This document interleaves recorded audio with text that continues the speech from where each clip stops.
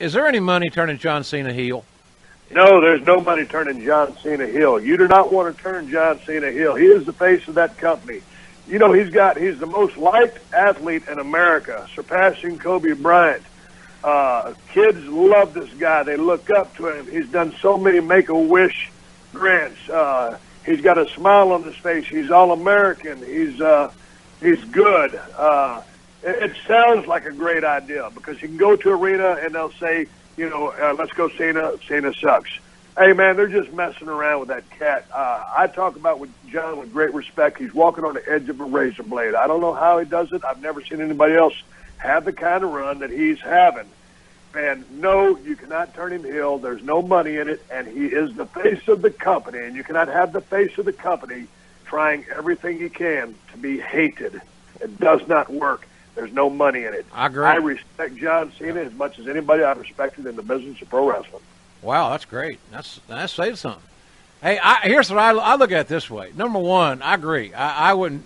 I said that, and I argue with people. I have these little Q&As on my website, jrsbarbq.com, jrsbarbq.com, and I'll answer questions on there pretty regularly from folks. And some people just can't understand my logic, but you hit it nail on the head. I mean, you covered every base.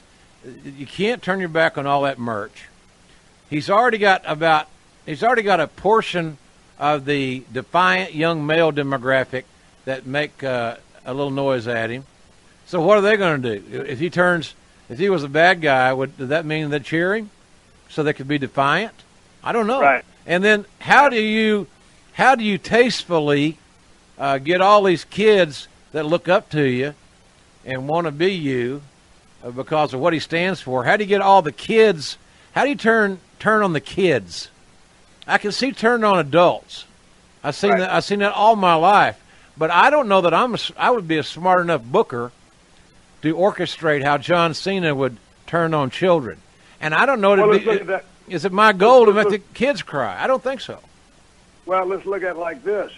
I was the guy that turned myself heel in WrestleMania 17 against The Rock. That was my idea. Vince always liked to do something big at WrestleMania. He didn't have anything big other than the fact that we had a hellacious match, one of the greatest matches of all time. I wanted to turn heel because I've always loved working heel. And I just figured, hey, when you have a hot babyface run, you just turn heel, you're going to be a hot heel. Well, timing has to be there for that to happen. And so people, like you said, no one wanted to you made the comparison of myself to John Wayne. No one ever wanted to hate John Wayne. No one ever see John Wayne work heel. So my turn was ill-fated from a business standpoint. Now, from a creative standpoint, as that character, I got a chance to push the envelope in many different directions and go down the road of some comedy and humor when I had 3 broke bones in my back doing skits with Kurt Angle as a means for survival. But from a box office standpoint, I suffered in merch. The company suffered in ticket sales and pay-per-view rates, and it was not a successful endeavor. So that being said, and looking at white meat, young, clean, handsome, babyface John Cena, he must remain that guy. I agree. I agree, and I have the only thing that I believe that, and we might get into not an argument. We might disagree. Here's the thing: in the WWE right now, it's not like you could go if you want to freshen up as a character, and you're in WWE. Where do you go? What do you do, Steve? If you say, "Man, I've been on TV now. This is like X number of years in a row, and I haven't taken any significant breaks. I've been lucky enough. I'm sore. I'm hurting, but I'm not. I'm still upright." Where do you go to freshen up? I'll tell you where you go. You go home, right. or if it's a bad scenario, you go to rehab, or you go to, God forbid, jail. Or something along those lines. I mean, the best scenario for you as a talent to freshen up is to go home. And we talked about the CM Punk thing the last time you were on, and he went home. He got burned out. He was on the road. He was bored out 8.5 years of a breakneck schedule. and his body was hurting, and he was fried, and he hated and he despised the creative, and he had enough. I'm tapping him out. I'm going home. He went to safe land, home. So now, the only thing I have issue with any of the guys that WWE's built around is the fact that they don't get the opportunity to take much time off. And so if you don't have much time off, Steve, how do you kind of half-ass reinvent yourself a little bit? You add a little bit of this or a little bit of that. When you got your back hurt, you know what you added to your repertoire? Not a moonsault. You added comedy. You added more personality. Stone Cold smiled in that era more than he had smiled previously to date.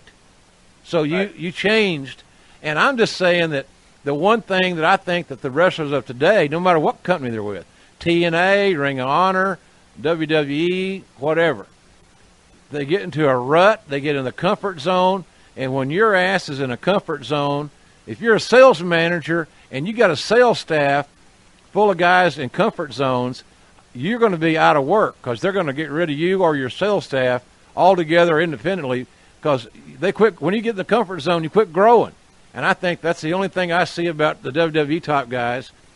I wouldn't change Cena to a heel, but I would certainly encourage him I'd give him some time off and let him freshen up, and he would be better in the long haul. That's my opinion. Maybe they can't afford to do that. Yeah, but again, I think you're right. Just a little bit of time off, and that's the bottom line. Time off. Yeah, be smart. Be smart. Just book it. In other words, if you had a system where a guy after X number of weeks, he's off. Hell, they got to be. I can barely turn my damn iPhone on, but I bet you some smart guy could probably do a schedule to where when a talent was booked for X number of days, they automatically dropped off the list, so you couldn't use them, type thing. I mean, you could play with it, but there's got to be a way to do that, in my view.